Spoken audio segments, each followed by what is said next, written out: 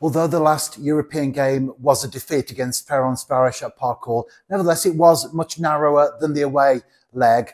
And also the performance, you were pleased with that following the game. Do you feel that that was a good springboard into which this game can then be taken on board? Yes, definitely. You look back and you analyse the game out there. Look, 5-0, no one to get beat, but no one to get beat 5-0. They're a good team. They had a really good 30 minutes. And I thought we had really good moments in the game. We had some really good patterns of play where we'd done really well. And then obviously at Park Hall, it was very, very close. I think probably, in all fairness, yes, they shaded the possession, but I think, overall, I think they had 6 shots on target. We had 6, and it was nothing in it. So I think a draw would have been probably a fair result. But yeah, especially to get that goal at the end, I think it was nothing more than the lads deserved, really. And there was not as much time between that game and this one in order to gather information on the opponent. And you've been happy with what you collected on the Moldovans? Yeah, definitely. We've done all we can. We've managed to see all 4 of their European games they've played.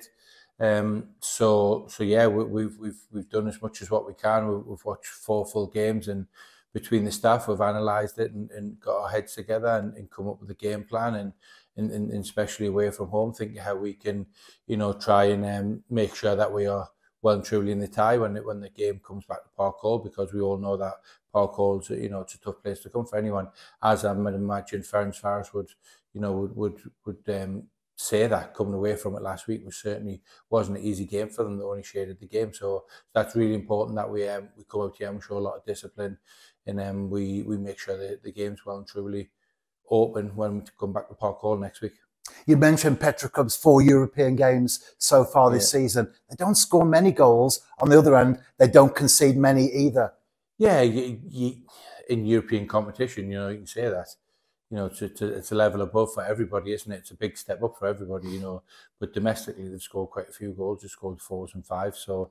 So yeah, we've looked at their domestic season as well, and we've like I said, we've had a good look at them. We understand, what their strengths are, what their weaknesses are, and then it's up to us now to try and nullify their strengths and try to take advantage of their weakness. But as we say at this level, it's really, really tough. The champions of Moldova and anyone that beat Sheriff to the title, I think Sheriff have won it for the last 10 years in a row, could even be longer. They might have lost it once in 15 or 20 years.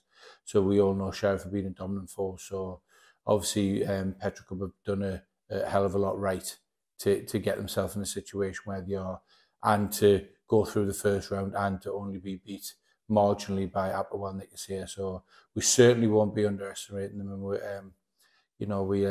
we will be looking forward to the game. TNS's first 3 European games, unchanged starting 11s. You made a few tweaks to the 4th game. Based on what you've gathered in terms of information on Petrocub, I'd like to make a few tweaks again this time. Yeah, it's going to be the team that I feel is best that'll get with the results, that we need. Like you said, it's a away game first. We've had, first off, we had the first leg, but the first game where we had Dessage at home, then away, then it was roles reversed against Ferencváros. And we've got away tie first again.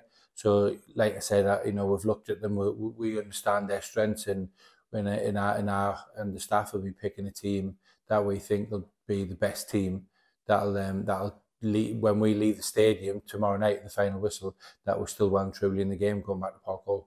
And the New Saints will be training tonight, of course, at the National Stadium where the game is being played tomorrow. Is that a big plus in terms of preparation? Yeah, I think it is, especially when you come to the bigger stadiums, because look, we all, at the end of the day, we're all little boys that want to play football.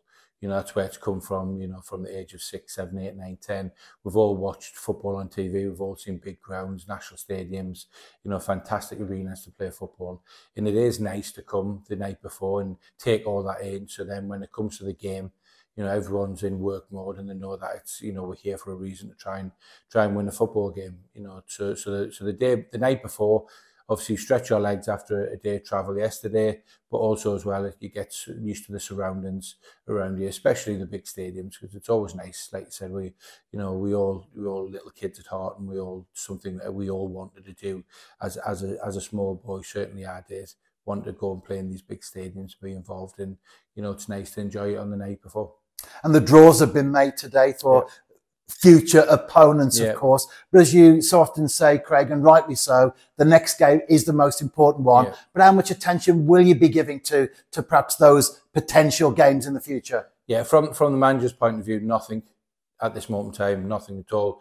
You know, we've got other members of staff that, you know, analysts, etc., that'll have a look, you know, get the information, the data, the raw data and the games and get them sent across to me, myself and the other staff. But as from the manager's point of view, you know, between now and the game's finished tomorrow, I won't be having a second look at anybody apart from, you know, Petrocub. So I think they deserve that respect. And as you know, and as we say all the time, this game is the most important one. And then we'll be concentrating 100% on this.